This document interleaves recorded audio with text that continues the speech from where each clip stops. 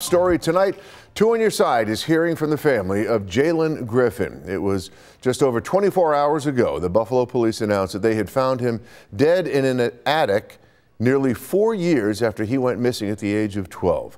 And tonight, 2 on your side's Andy Payton sat down with Jaylen's family, and he joins us now from the newsroom. Andy. Scott, Jaylen's family, as you can imagine, is heartbroken. It tells me tonight all they want now is answers. And I asked the Lord to give me strength. That's how I process it. Shirley Banks has spent the last 3.5 years praying. I can't tell you what I say.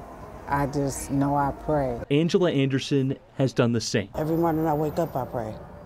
Before I go to sleep, I pray. But no amount of prayer I held that up until yesterday. could prepare them for the news they received Monday. And they told me that they had found him and he was deceased. Authorities say the body of their grandson and nephew, Jaylen Griffin, was found Friday in the attic of this home on Sheffield Avenue in South Buffalo, nearly 4 years after Jaylen went missing at the age of 12. I was mad. I got mad because it was like, who would do that to a child? Authorities also saying they have ruled the death a homicide and that they believe the body has been there for quite some time, but not giving any details as to how long. So many questions, so many detail, but not enough detail.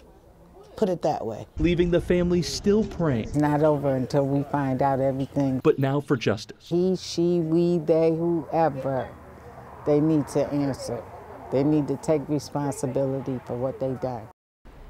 Now, Jaylen would have turned 16 next Monday. The family will still have that celebration, but now in his honor at the Memorial Circle on Paderewski Drive. We'll have those full details on our website, WGRZ.com. For now, on your side in the newsroom, Andy Payton, Channel 2 News. All right, Andy, thank you. And now to another big